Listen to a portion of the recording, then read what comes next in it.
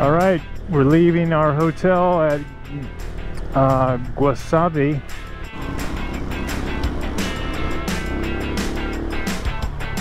Whoa, what are you doing there, buddy? That was interesting.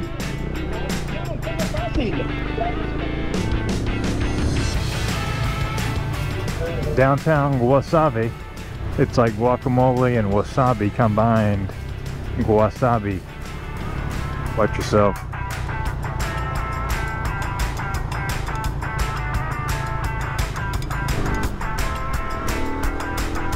All right, getting back on the highway. Got a guy delivering some styrofoam. Whoa, big bump. All right, today's route looks like this. We're still in the state of Sinaloa, and this morning we left the small farm town of Guasave. We'll ride through the larger city of Los Mochis and then here to the port town of Topolobampo. From there, we're going to catch the overnight ferry, taking us from Sinaloa over to La Paz, which is just north of Cabo in Baja California Sur. Okay, we're in the town of Los Mochis. So we're considering whether we want to stay here, which is just the kind of typical town we've already seen a bunch of, or if we want to go down to that port. And it's supposed to be really beautiful views. We shall see. So Los Mochis is actually where they captured El Chapo the last time he was captured before he was extradited to the US. Now he's in prison in the US. So this is where he was hiding out, here in Los Mochis. At 4:30 this morning, Mexican special forces closed in on one of El Chapo's houses in the city of Los Mochis, in his home state of Sinaloa. There was a shootout. 5 people were killed, all on El Chapo's side. 6 were arrested. A Mexican Marine was wounded. Mexican officials say the drug lord had a lot of firepower near him. Captured in the raid, a rocket launcher, 8 rifles, 2 armored vehicles. Our mission is to find that house you just saw on the news clip, and it's right here to my right. Definitely not a fancy neighborhood by any means. Yeah. Right there where that white truck is in front of it. Yeah. So we'll just do a quick U-turn and then get back on that street. Our mission is, obviously we don't want to be so obvious and piss off some kind of folks, local folks. There's been several news articles written about the house and stuff, so I don't think it's anything people don't know. So, but yeah, quite interesting that it was in this neighborhood.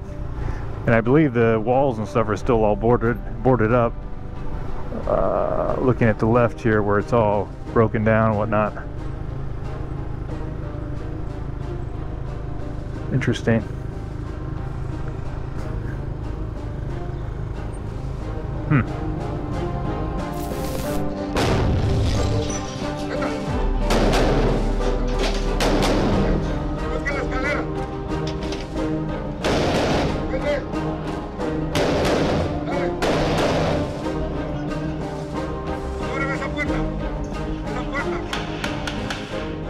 And then they found this. A light chain inside a closet that unlocked an unusual panel behind this mirror, revealing a hidden door and El Chapo's escape route. And he almost managed to get away. Fleeing through wood-paneled tunnels, El Chapo made it several blocks underground to the city's storm sewers before he was finally arrested. The government said it had been watching the house for weeks. And there's like bullet holes and stuff throughout the window and walls. On the walls and stuff you can actually see. So those black marks are all bullet holes and stuff. Here, I'm a bit nervous about the people looking at us from across the street. So I try to get Juan's attention to get out of here ASAP. You can check out my map, huh? That way. Let's go.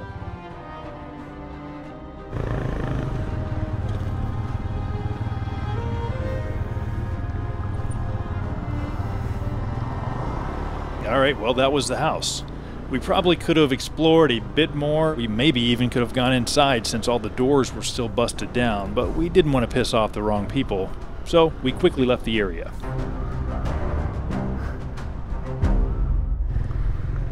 So, nice little town park, plaza.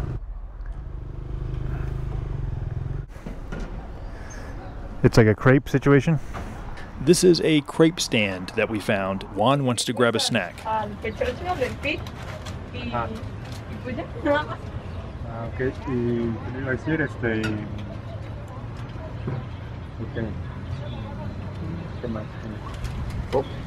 Oh, that's perfect.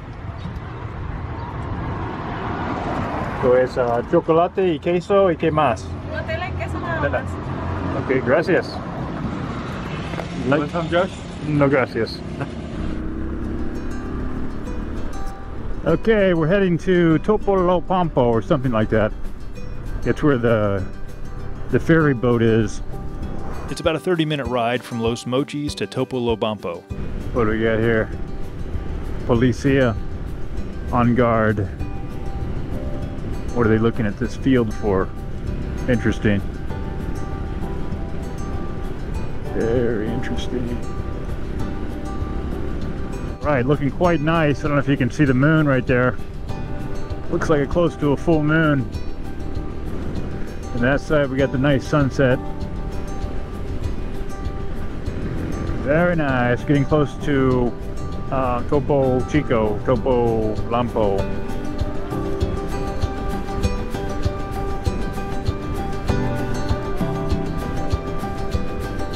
Just giving you a nice view of the sunset here for a minute.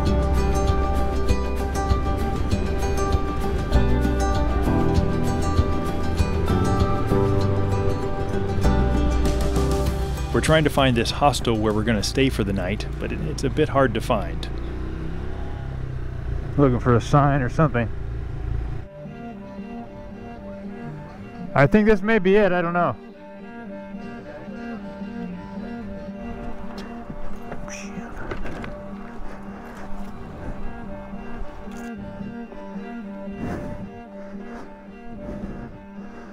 The girl who works at the hostel was very nice. She even offers to show us her favorite local spot for dinner. She actually says it's the most famous place in town. This is crazy, dude.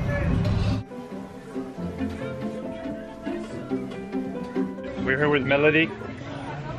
We're gonna get some hot dogs. She recommends this place. It's like the #1 place in this town, the hot dog stop.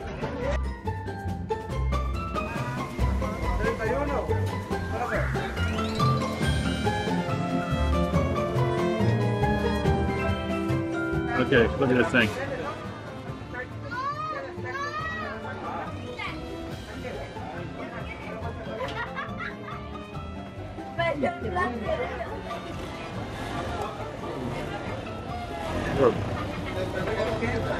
Good.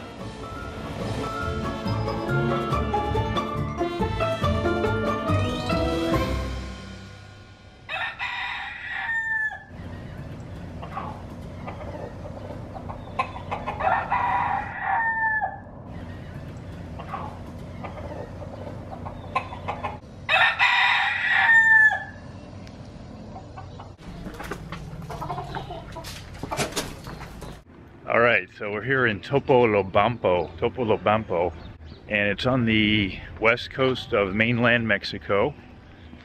It's a port city, important for connecting Baja with the mainland. It's an 8-hour ferry. In a moment, I'll show you how hilly it gets. You can get an idea of some of the kind of sidewalks and things. Oh, yeah, another thing I've noticed, a ton of cats everywhere. And this is just like tons and tons of cats and chickens and roosters. But you can see out here is kind of the bay, and it's really a cool sight with the mountains.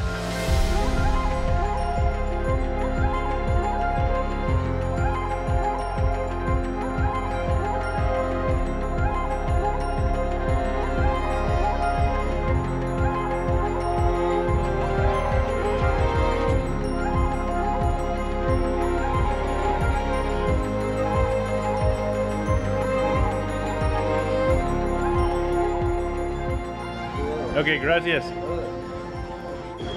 So this guy here looks like he's stringing out his net. You can see here. And he's working his net to get it all untangled.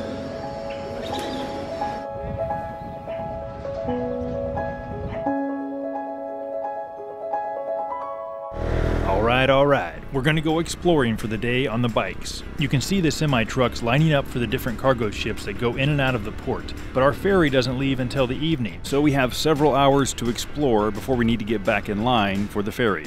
Beautiful surroundings, look at this. We're gonna go check out kind of a little beach area just outside of town. There's supposed to be another little community that's really small, but it's on the beach, so we're gonna check that out. Oh wow, a lot of people fishing.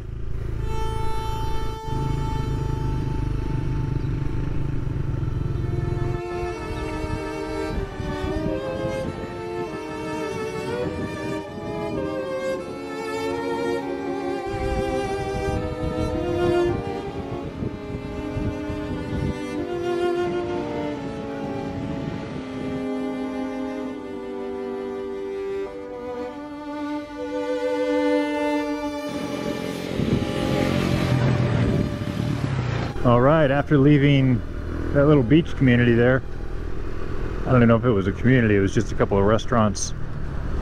A few hours later, and it's about time to board the ferry. All right,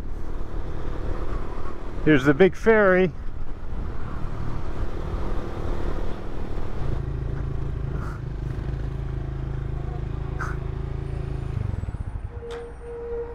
Another checkpoint.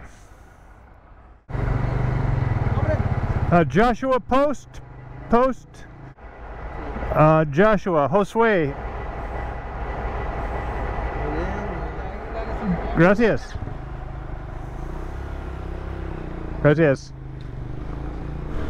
Okay, we're continuing on to the next station stop.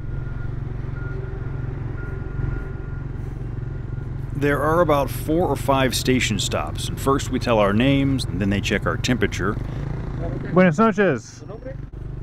Then we have to weigh the bikes, then we show our tickets, then we have to go inside of a building to show the tickets again to another person, then we can finally board the ferry.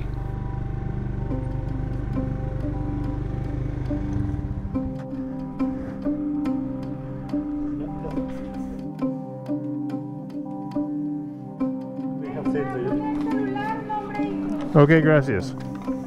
I'll give you the general ticketing background as we make our way through this check-in process. We bought tickets in advance, which were about 2,900 pesos each, or about $150. That includes taking the motorcycle. It's cheaper if you go just as a passenger without the motorcycle, and for that it would be about half the cost. And obviously it would be more expensive if you're bringing a car or a truck. And if you want to upgrade to a sleeper cabin, that's about $100 more on your ticket.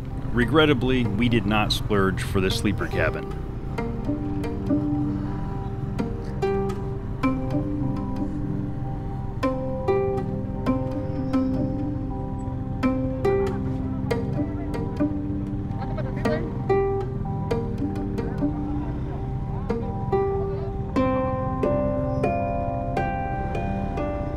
See?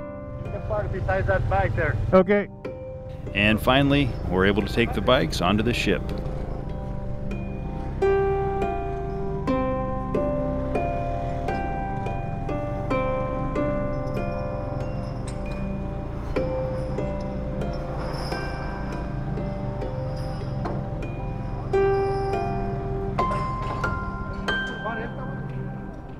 Next, you have to strap down your motorcycle to the deck. We knew this in advance, so we brought our own straps, which you are required to bring.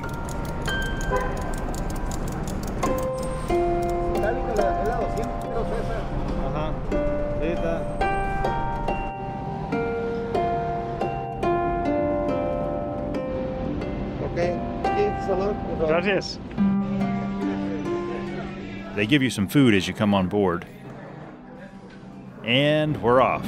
We leave the port of Topolobampo and settle in for our 8-hour ride across the Sea of Cortez. Again, here's the typical seating area for peasants like us. And then these are the cabins, which are probably well worth the $100 extra. But we're cheap, so we go all night without sleep. All right, so it's 5 a.m. on this ferry. I've had absolutely no sleep at all. Getting closer, I think about another hour. What will be nice is when the sun comes up and you can actually see the ocean and stuff. but I can actually see a little bit of land in the bright moonlight far off in the distance ahead of us.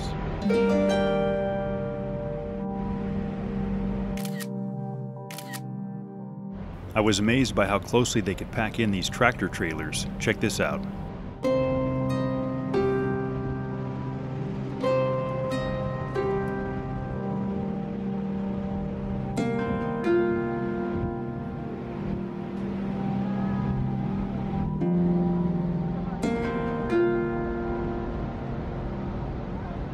And we made it. We say goodbye to a couple other bikers who we met on board, and then we have to go through several more checkpoints as we exit through the port security.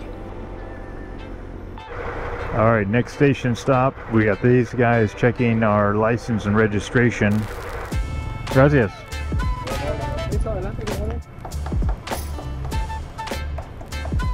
Now they're checking all of our stuff, searching stuff. Interesante.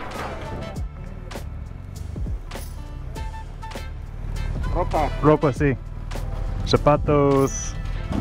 Okay. Gracias. Luckily, I'm traveling like a homeless vagabond, which means I don't raise any red flags during the check. Finally, we are able to exit the port area, and we're free. Thank you. Our first stop, after an all night with no sleep, we stop at a beach and soak in the fact that we've made it to Baja. This is where we always wanted to ride. In fact, this was the whole purpose of buying the motorcycles in the first place. So we feel pretty good that we've arrived. Next episode, we're going to explore more of La Paz and Cabo. Thanks for watching.